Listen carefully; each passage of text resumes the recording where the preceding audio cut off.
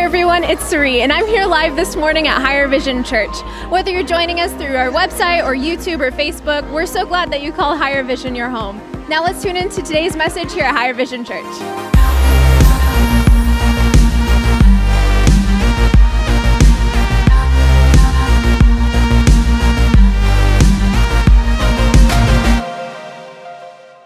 All right.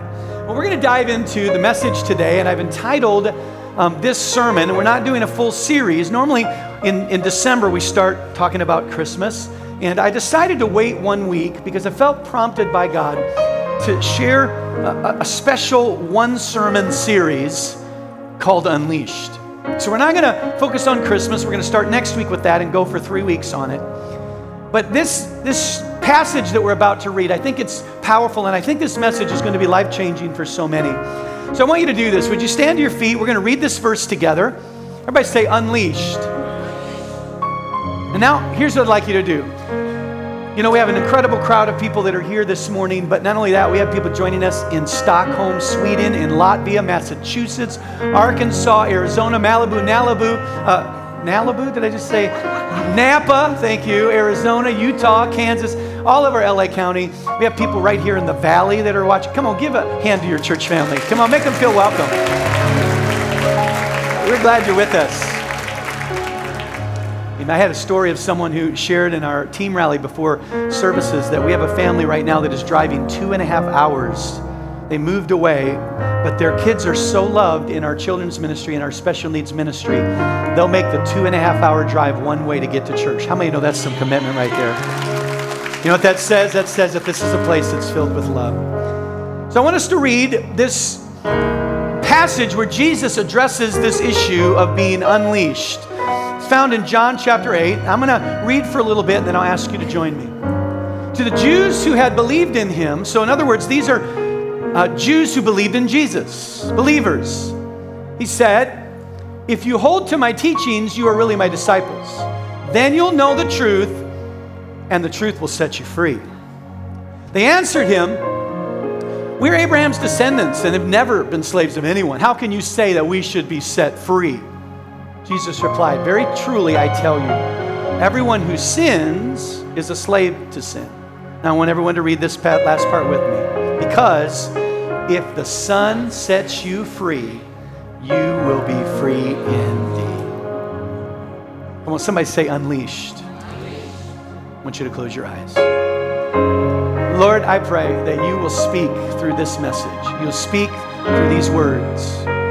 I pray for every heart of every person that's joining us, whether it's online or here in this room, and that you would speak truth to us. Lord, knowing truth is when we get set free. So, Lord, we don't just want to hear it, we want to know it. Will you say this with me? Say, Lord, I want to be free. In Jesus' name. Somebody shout amen. You may be seated today. As I pondered this passage of Scripture, it made me think of something and something that many of us have. How many of you here have a pet? If you have a pet, raise your hand. Even if it's a pet rock, you can raise your hand. Now, how many ask this question? How many have dogs? How many dog lovers in the house? All right. How many cat lovers? Boo. I heard some of you saying boo, so I just voiced it. Not really. I don't want to bag on you if you love cats. I'm sorry for you. So I had a dog whose name was Bruiser, and one of the things that Bruiser had a propensity to was he was a good dog. When you'd call him, he'd come to you and he did lots of little tricks and stuff. He'd, shake your hand and sit and so on. But if the door opened, something happened to Bruiser. He was like, he was gone. He was just out the door. And when he was outside, he just wouldn't come to you. You had to chase him down. So whenever we would go for a walk or we'd go outside, we would have what was called a leash. Now, this is more a different one, but the kind we used to have were just like a piece of material, a strip of material that was kind of strong. It had a leash, little lock on the end, a clasp. And so normally you'd put that on Bruiser, and when you'd put it on Bruiser, immediately there was tension, and he knew that he couldn't go anywhere, that he had a boundary. But how many know that our dogs sometimes push their boundaries? How many have had kids that push the boundaries? And We love Bruiser, by the way. Bruiser, a couple years ago, we had to put him to sleep, but praise the Lord, Bruiser's in heaven because we know that all dogs go to heaven. I feel sorry for you people that have cats. We won't talk about that. I don't know why I feel like bagging on cats today. I had a rough morning, so just stay with me. So this one morning when I was going to take Bruiser for a walk with the normal leash, the vet says, "Oh, wait, hold, I got you something." And she opens up the little counter and pulls out this new technology. Didn't look like a normal leash. It had a clasp, and it had if you hold down the button, you could, it was like a leash. You couldn't go anywhere. But if you didn't hold the button, there was like this long string that just went for like 15 feet. And if at whatever length you want, you just push down and it would hold there. I'm like, wow, this is so cool. So, of course, I take Bruiser outside and I clasp on the leash and I put it on. And as I do, he, of course, is expecting a boundary. And he kind of does his but when he goes like this, there's no tension. And so what does he do? He takes off. I mean, figured out that when you want your dog, they run faster than any other time. The moment you reach down to pick them up, they're so fast. And so bam, he took off because he thought he was free, and he took off and he was running, but we didn't realize his 15 feet into his run, full speed, there was a boundary, and of course, the sound that came, like that, and you're like this, and because here is the point. Bruiser thought he was free, but he was really just on a longer leash. And I believe that there's a lot of Christians who maybe think they're really free, but really they're just on a longer leash. Because you've been forgiven of your sins, but you still are allowing sinful habits in your life that maybe you wouldn't call it a problem, but there's some dependency on alcohol or in drugs, or maybe you are struggling with a dependency and you have an issue of anger, or maybe it's unforgiveness, or maybe it's spending, or maybe it's gambling, or it could be pornography, or maybe overeating. But there's a lot of Christians that think they're free, but they've been forgiven and they're still on a longer leash. And I want you to know today that Jesus addresses in this passage some important truths. And so I want to give you 3 quick principles from the passage we read. And then we're going to talk about how do we experience freedom? How can we be unleashed? Because I want to tell you something. God has not intended you to be on a leash. He's not intended you to be bound to those propensities of habit and sinful nature, of gossip, or of whatever it might be. God has better for you. He wants you to be unleashed. Come on, somebody say unleashed.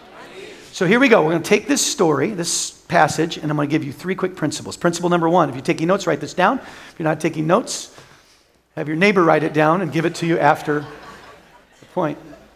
Number 1, it's possible for Christians to be in bondage. Wait a minute, I'm a Christian, Pastor. When I'm a Christian, everything's changed. Yes and no. You are a Christian. You've been forgiven of your sins. But it's possible for a Christian to still be in bondage. Let me show you what this passage tells us. It begins by making something clear, because Jesus is talking about how people get bound to sin and then he can set them free. So it begins by making sure we understand who he's talking to the people who believed in him. So believers of Christ, Jesus goes on to tell them, I tell you the truth, everyone who sins is a slave to sin. I don't know about you, but maybe you've seen people who you looked up to, or who were a believer or a Christian who you thought really was a strong believer, and then suddenly, boom, you find out stuff that they're involved in or things they're doing. And the first thought that often people say when they bring to me as a pastor is like, Pastor, I thought they were a Christian. And the reality is they may be a Christian, but sometimes Christians can be in bondage. Because here's the reality. When you come to Christ, He forgives you and sets you free from the penalty of sin. But how many know we still live in a world with the presence of sin? And if we're not careful, we can allow ourselves to still be under the power of sin. That's why Paul says in Galatians, he addresses this issue. In Galatians chapter 5, he says, so Christ has set you free. We've been set free. But here's the deal. Now, make sure you, what does it say? Stay free and do not get tied up again in slavery to the law.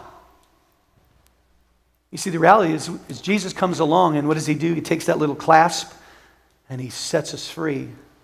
And we're forgiven of our sins and of the penalty of our sins, but then you and I, not realizing it, not on purpose, but we start falling back into our patterns of addiction and issues in our lives, and we take that clasp and we put it back on there.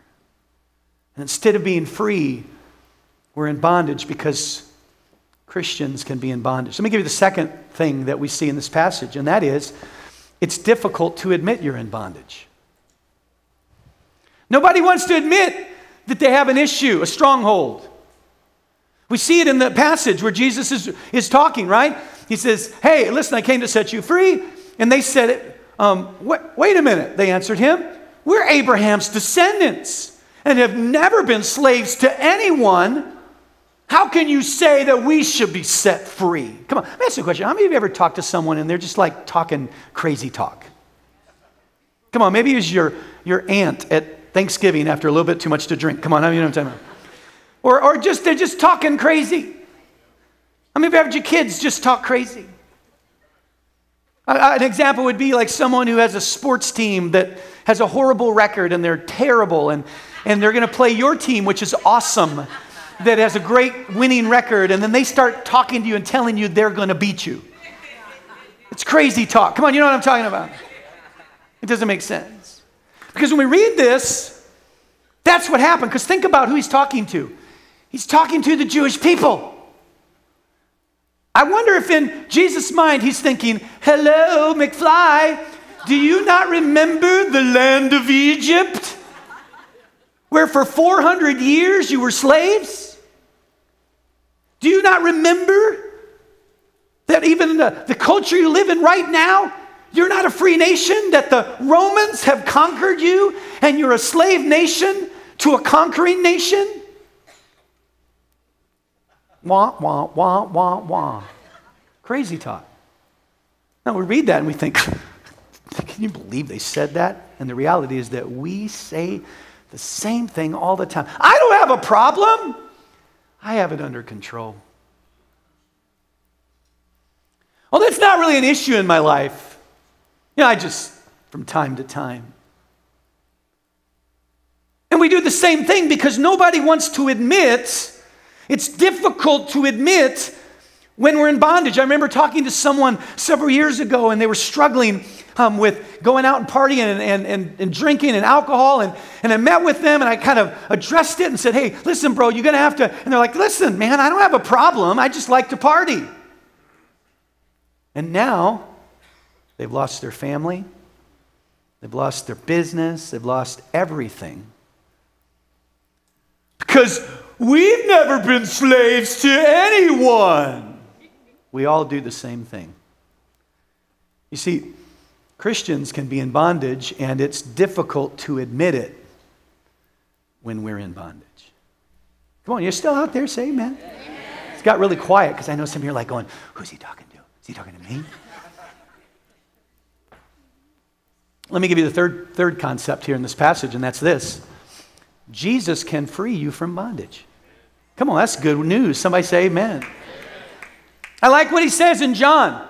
John chapter 8, verse 35 says, if the Son sets you free, you won't be on a leash.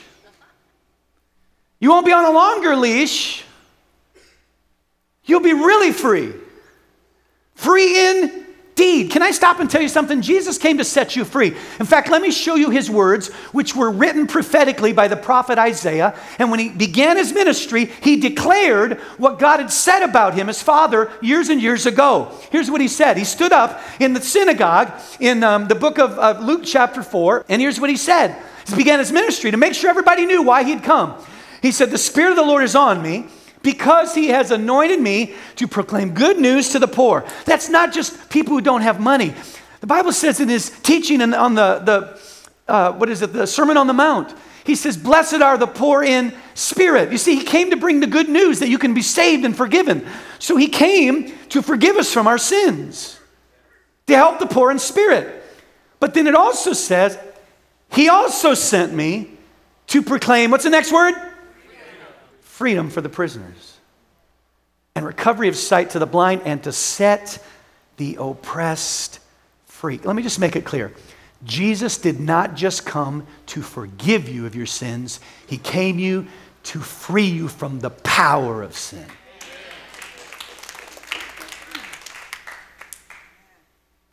So, the question then remains, and this is what we're going to do for the last 19 minutes of my sermon.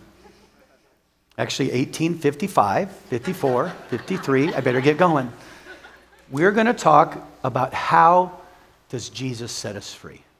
Because I would bet that there's someone in this room or someone joining us online that has something in their life that if it came down to it and you're honest with yourself, you'd say, I don't want that in my life anymore. I'm tired of that affecting me. I'm tired of falling to that weakness on a consistent basis. God wants you to be unleashed. Somebody say, unleashed. So how does Jesus do it? Well, I'm going to take a story in the Bible where he literally set someone free. He literally unleashed someone.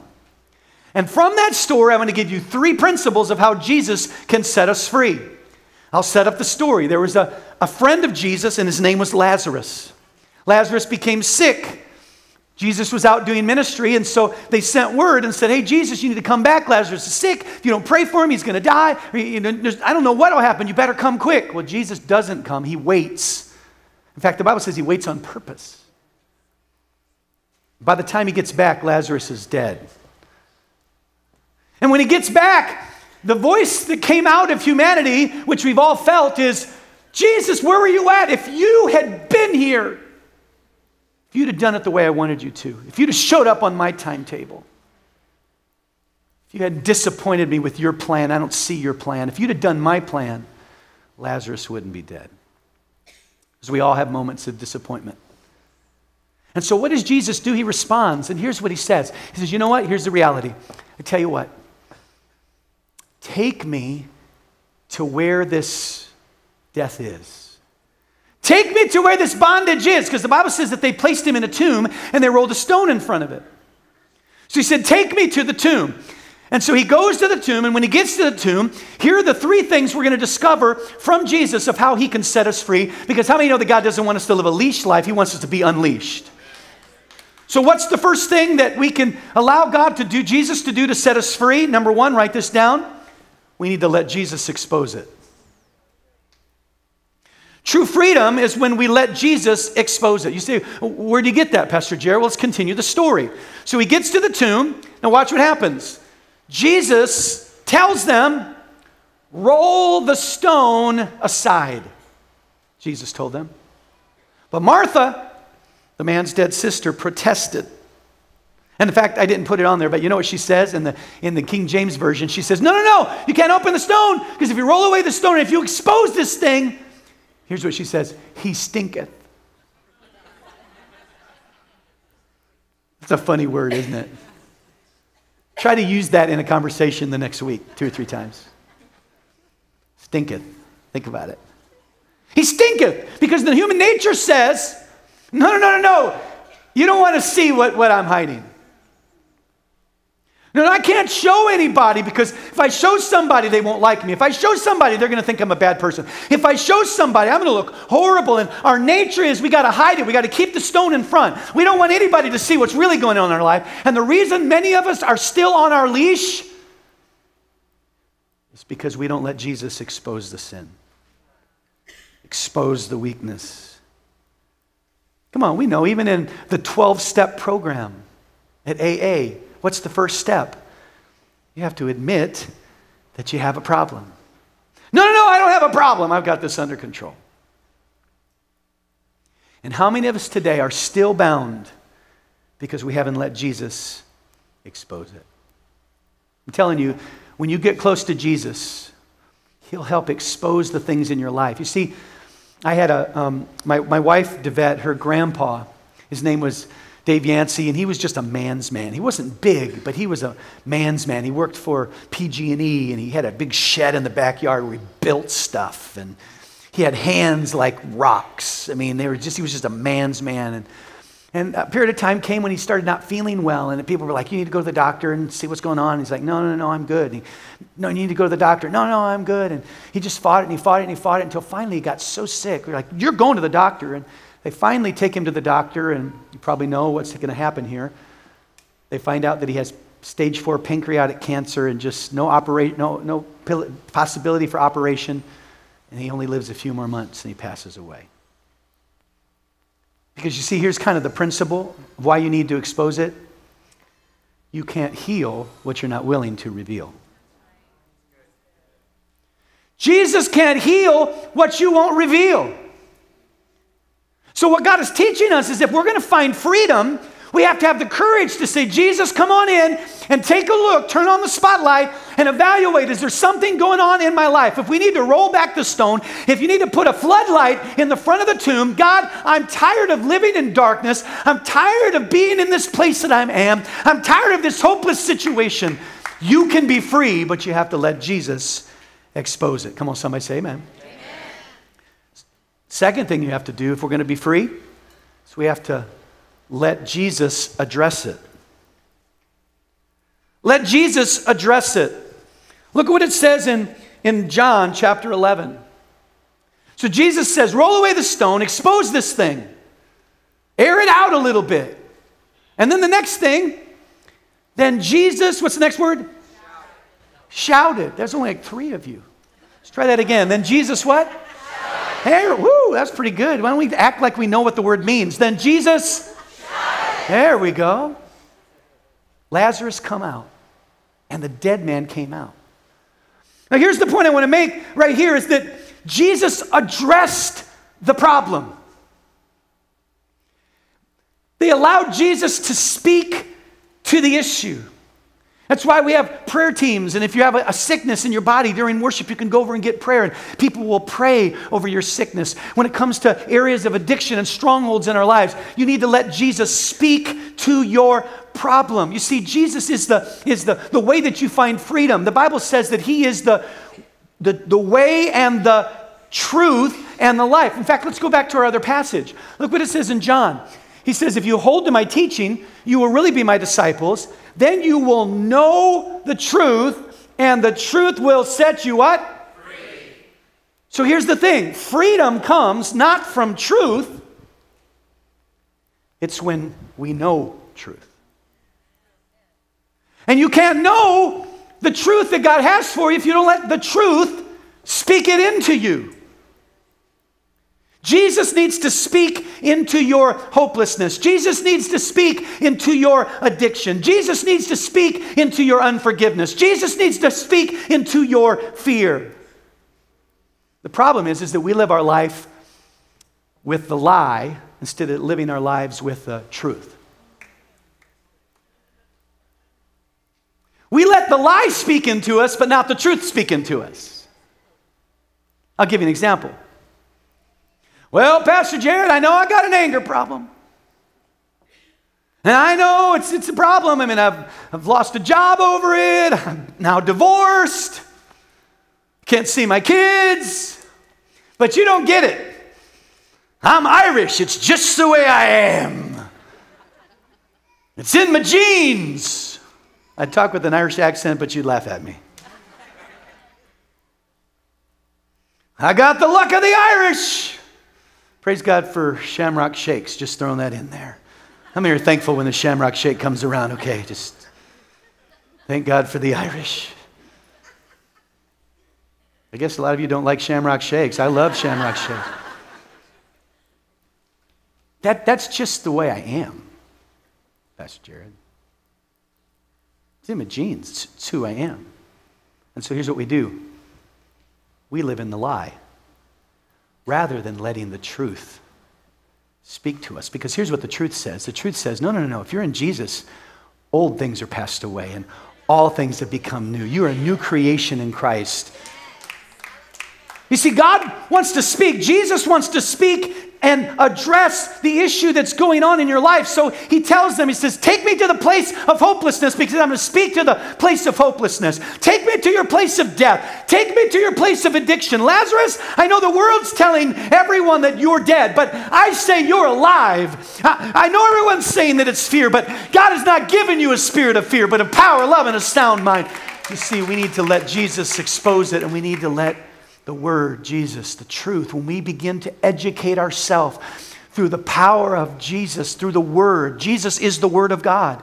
So when you get the Word of God into your life and you begin to educate and know truth, truth will set you free. Somebody say unleashed.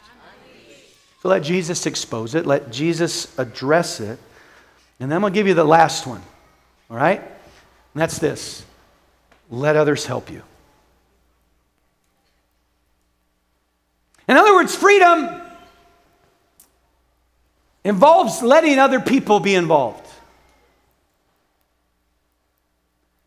It's tough to do freedom alone.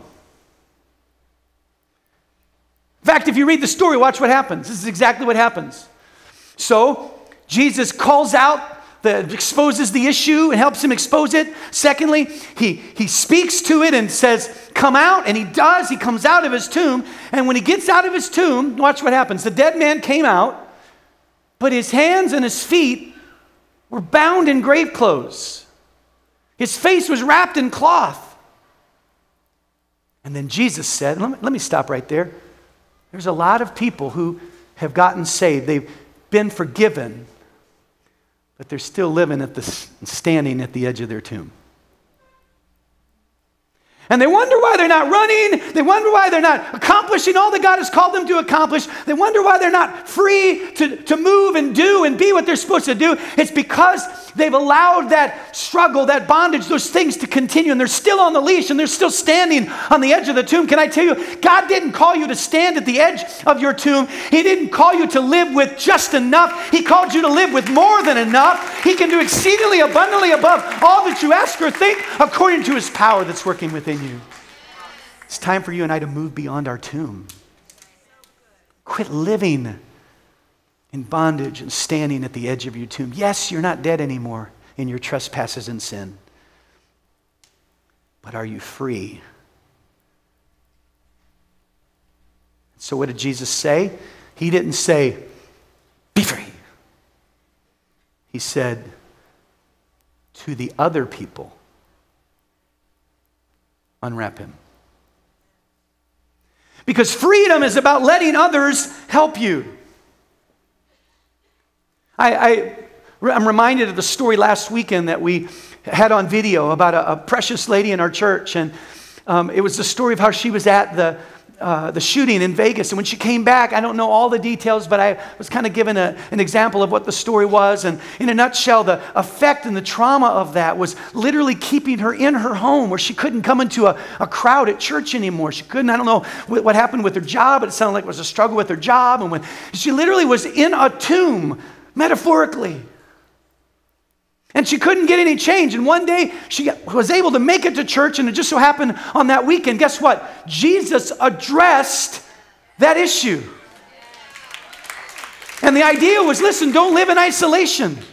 You need to get in a circle. Why do you think at Higher Vision we're always talking about get in a circle, get in a small group? Why? Because you need people that can unwrap the things that you could never unwrap yourself.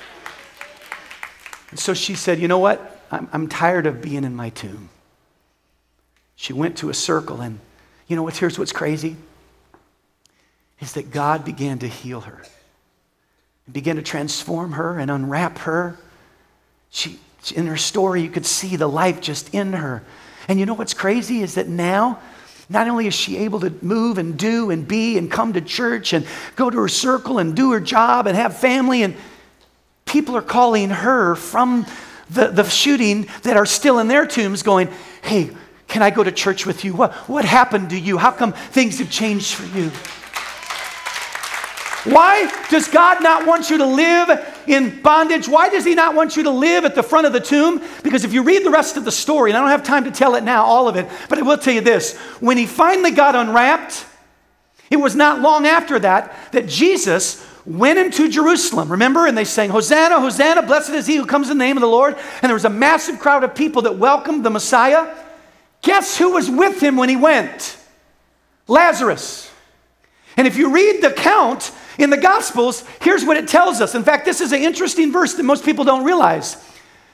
Much of the crowd showed up not to see Jesus, but to see Lazarus, the man that Jesus had risen from the grave.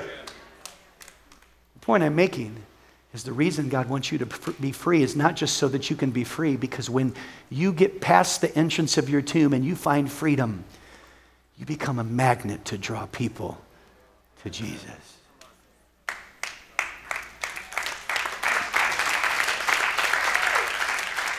That's why we have a program here at this church called Celebrate Freedom. It's a circle that meets every week, and they pray for each other, and they develop principles of learning to live in freedom if they've struggled with any form of addiction or stronghold in their life. That's why we're looking at starting in the new year a new circle that's designed around cleansing stream principles, which is a ministry that helps people be cleansed of hooks and strongholds that are in their mind, habits that are in their mind, finding inner healing. And if you're interested in something like that, then today at the end of the service, go talk to someone and get on the list, or just take an envelope and write your name and say, I'm interested in the circle, and put your name and phone number, and we'll let you know when that circle comes. The point is don't try to be in freedom alone. God says you need to let others help you. That's why the Bible says, and we're going to bring this to a close, but the Bible says in James chapter 5, confess your sins to who? And pray for who? Why? So that you can be healed. The key to healing is others. Don't pray alone. And then look what it says. Now, this is a powerful truth that we often miss. Because, or the principle then is, that the earnest prayer of a righteous person has great power and produces wonderful results. Another translation says that the effectual, fervent prayer of a righteous man availeth much. In other words, here's what this passage is saying, is that when you and I learn that we have people in our life, that we don't pray alone, that we're committed to relationship when others are praying with us, that is the ingredient that releases powerful and effective prayer. Some of us will never move beyond our tomb if we fight alone. Some of us will never move beyond our tomb if we pray alone. Because sometimes the way God sets us free is He has to have others unwrap you. I just want to give a visual to this idea. You see, you need the knowledge. You need to let Jesus speak His truth. You need to grow. You need to have people in your life. All of these things, because here's what happens. And this is kind of an analogy the Lord gave me to kind of describe where a lot of Christians are. And here's what happens. Let me do it this way. So we begin to live our life. And as we live our life, oh, that's long. And as we live our life, we start making bad decisions. Start building bad habits. Maybe something happened to us when we were young and started us on a course where we started thinking and believing certain things. Or maybe we got caught in some kind of addiction.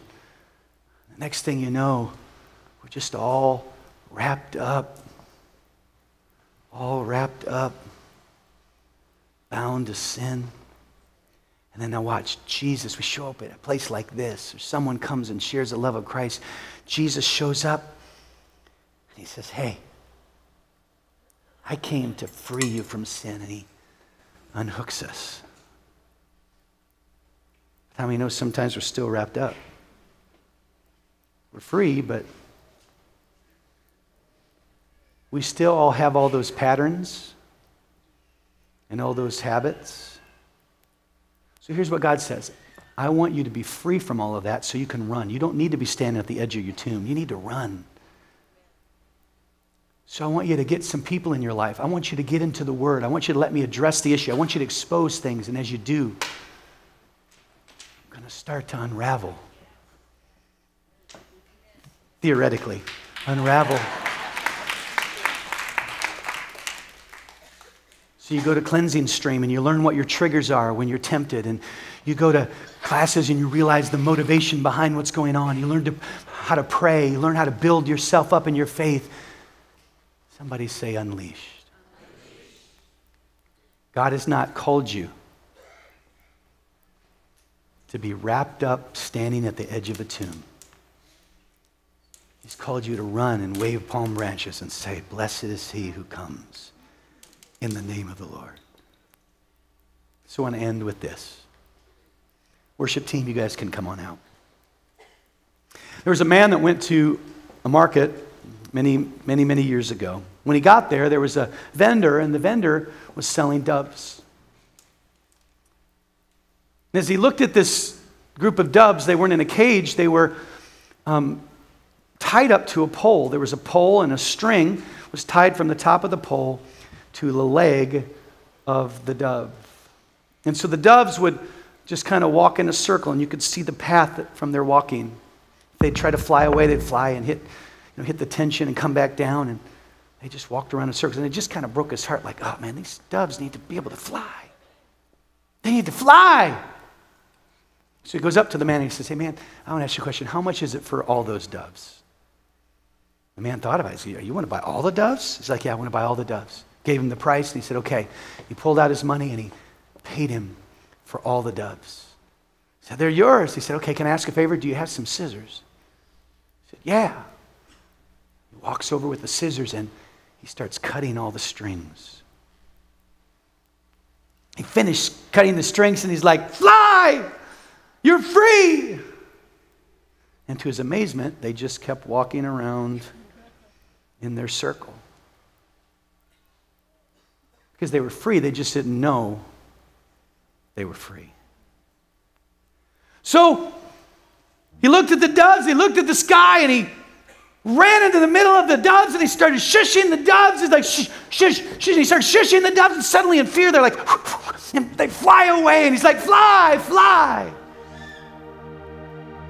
And as I was praying about the weekend before we start all of our Christmas stuff, I felt like the Holy Spirit said, Jared, I'm going to echo my voice through you to people that are in this room and joining us online. And you know why I'm here? Shush, shush.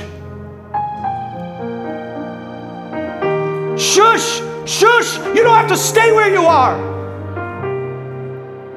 You don't have to walk around in your circle. You don't have to live on the edge of your tomb. Shush, go fly. It's time for you to fly. The Holy Spirit, through the power of Jesus Christ, has given you the freedom to move beyond where you are. Somebody say unleashed.